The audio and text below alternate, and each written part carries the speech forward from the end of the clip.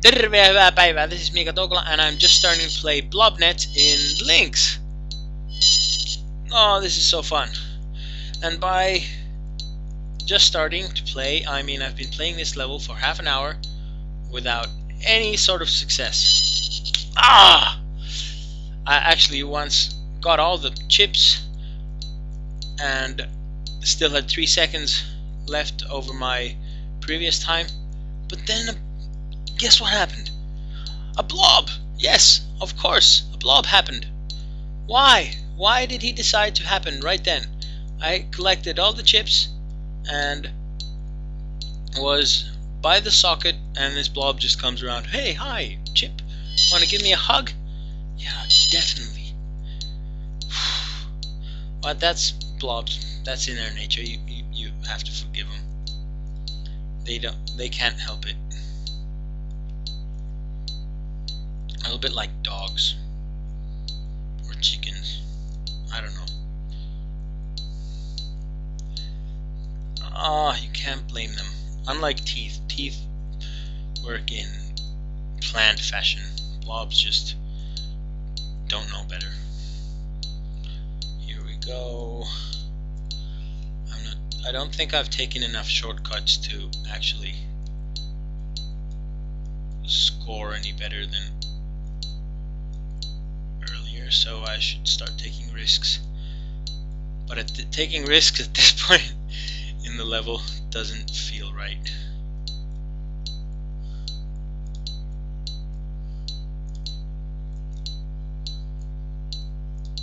Here we go.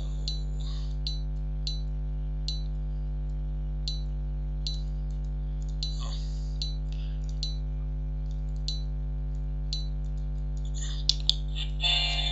2 seconds better than before. Wow! I hope I didn't say anything really stupid there.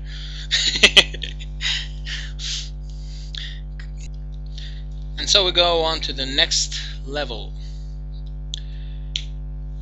This is level 24 of Chip's Challenge, and I'm watching the replay, and it's basically the same route. It's exactly the same route, I think, as was in MS. I'll have to check. Yeah, it's transferred on the score board.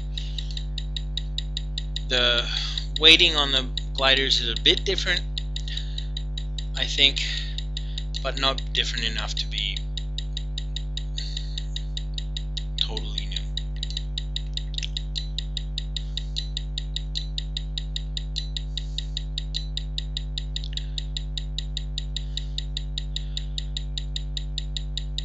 This must have been a wonderful level to optimize originally. I can't imagine the work. First get these gliders to press the toggle buttons and then go around the level. And there's even one point where you bring a block into one of the side rooms to interfere with the glider there. Just an incredible testament to how people have learned to play this game. Now I know I've optimized some levels, but I'm not sure I could have scored 425 on this level by myself. Definitely not back when I scored it, because I think the videos of the best routes are very useful in getting more players to play competitively and to learn how to optimize levels. Of course, you don't want to share all your secrets all the time, but it's good that we have a pretty good library of best solutions, and that's one of the reasons I'm releasing all these videos from the CC1, because the MS solutions already have been released, so it's not like there's any good reason for these not to be released. Oh, and another pretty long level that's exactly the same as in MS. And by pretty long, I mean it's like 3 minutes. So maybe now is a good time to talk about some of the Lynx mechanics and actually playing in Lynx. Oh, first I forgot to mention in the first video, I apologize for the sound quality. I had a perfect sound quality earlier when I was recording one thing, and now I realize there's a humming sound here. There's some kind of thing going on with my recording software. I don't know. I tried to fix it and I couldn't, and I figured it's better just to get this video done than to not do it. So the sound is what it is. What was I going to say? Oh yeah, Lynx movement. If you've read... No, okay, let me take a step back. I was going to say if you've read the documentation, the help file, but let me take a step back. I used to play some Minesweeper back in the day, and back in the day means like when I was 15 in 1996, and I wasn't a hardcore Minesweeper fan. I was just like, played it sometimes because it was on every computer.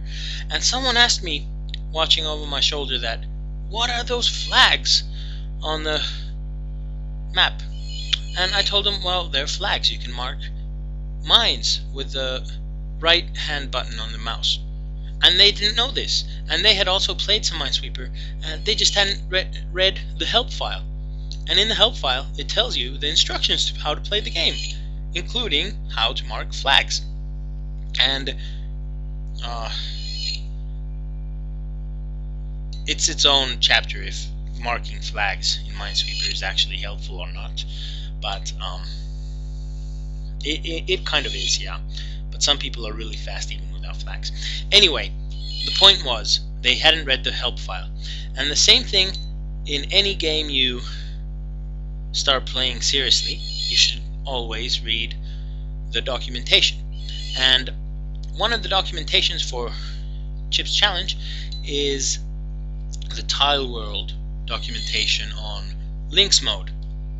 And therein is contained a little thing I don't think everyone has noticed.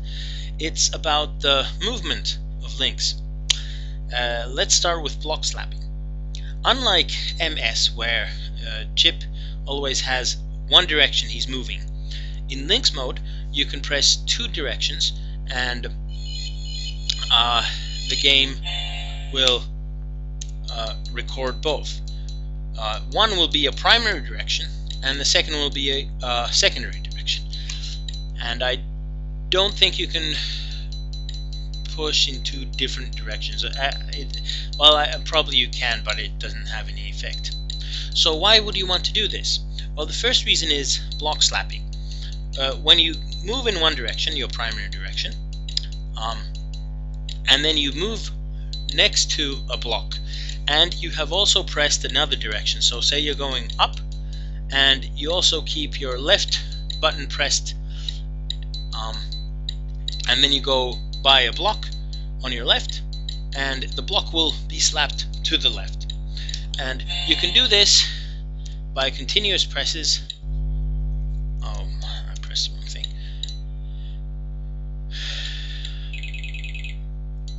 So you just keep the up button down on the up key and the left key down. Or you can just, when you're by the block, just hit the left key once. It's a matter of technique to know when to hit it. So that's the main reason you would want to use the secondary direction in Lynx. Now actually I use it a lot more. In corridors and any time you want to avoid bumping into walls. So, like Stripes is a very good example of this, but that's like way down in the set, so I won't be able to demonstrate that right now. But when you're going through a corridor with corners, like or any kind of corners, just where you come upon a wall and you're supposed to turn. Once the primary direction is no longer available, the game will automatically make you move in your secondary direction, and then the primary direction becomes the secondary one. Now I've said this, it's much simpler than what I make it out to sound. I'm just probably tired from playing Blobnet and speaking whatever. But the idea is that playing that way, pressing the keys in that manner, you don't lose any time on this kind of turns in corridors, and usually it's not that easy to do. If you just press them alternatingly, you almost certainly will lose a few tenths of time. I'd be interested in knowing if some other people have been playing like this too, that they've pressed 2 keys at the same time. I do it all the time, and it really helps in not losing any time in Lynx. Now, sorry for speaking out technical things like this. While there was an interesting level there, ping pong, it's the second level where I don't have the bold time, and I just noticed that Ben Hornlitz was the first one to report a time of 2:35, and my time was 2:34, and someone had already confirmed that time, or else the scoreboard is incorrect, and that's pretty good. And I haven't been able to find that last second, so maybe if someone wants to help me, that would be great, or else I'll have to spend like 5 minutes finding it. I wish it was 5 minutes. Yeah, I don't know. Okay, so we're on to ArcticFlow, level 29, and this is marked as adapted on the scoreboard. I think it's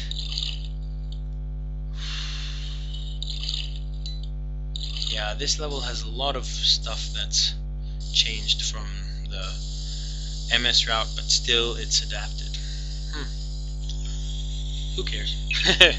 Well, anyway, the point is it's almost the same as in MS. There's not much different. The level concept is pretty neat, and in MS it's technically busted because you can go back through the ice slide, just boost backwards on the force floor, but of course the time it takes is not as much as, I mean, it's more than when you go this way that I did in Lynx. And here, let's just look at the time. It's pretty tight. As I come onto this tile here, it's already 2:86 the time. So this is the closest time you can have with still scoring 2:86. So you can't lose any time anywhere on the level. So it's a really strict bold. And here we have Mishmesh. Best level in existence, right? Yeah, maybe not. I think this was one of the first levels I optimized in Lynx, because otherwise I probably would never have gone back to do it. Well, it is a timed level, so there's that going for it. Untimed levels like this, there's no reason to work on them, but still people do. It's crazy. Yeah. Blue wall mazes, generally I don't like them, but I understand that people still make them. And my theory is that everyone should be entitled to make one blue wall maze in their life, and then after that they should be done. Maybe two at the max, and don't do any more blue wall mazes. If I see a third blue wall maze from one designer, I'm not going to play it. Simple as that. Mazes are really hard to do correctly. It's actually, that'd be a cool thing to talk about for me, though maybe no one else will care. But like, I really like mazes, like the topology of mazes. It's very interesting to see how a maze has been set up, which ways you can go, if there are any loops, if there are any shortcuts, which way you have dead ends, how do you trick the player. And with invisible wall mazes, where you have you still do everything orthogonal, what's the word, orthogonal, well, if you do them really according to some um, really strict plan, or if you make the maze so that it's like there's more diagonal diagonal walls, when it's harder to tell which tiles probably are walls and which aren't. Yeah, I'm laughing at myself. Hopefully you're laughing at me. I mean, with me. This is great. I should do this a lot more. And here we have not. And we do not have any boosting on this level, so the bold is much less than in MS. And I think I'm gonna finish off with this level on a high note. Let's just... okay, so there's a whole extra move here on this level. And that's it for this video. Thanks for watching, and tune in next time as we tackle Scavenger Hunt. Goodbye.